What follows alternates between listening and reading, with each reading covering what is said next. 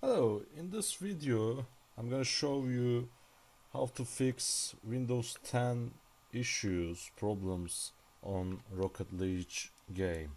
So if you want to fix it, so first of all you should do this.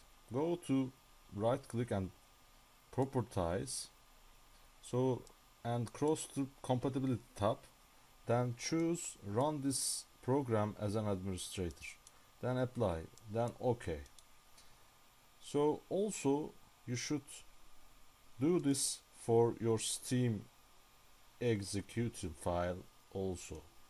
So click the properties and also cross the compatibility tab and tick the run this program as an administrator. So as you can see, the game of yours must be run in smoothly and without even any errors. So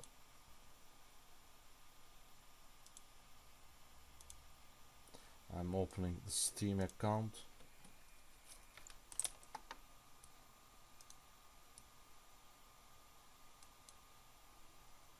and also I'm opening my game.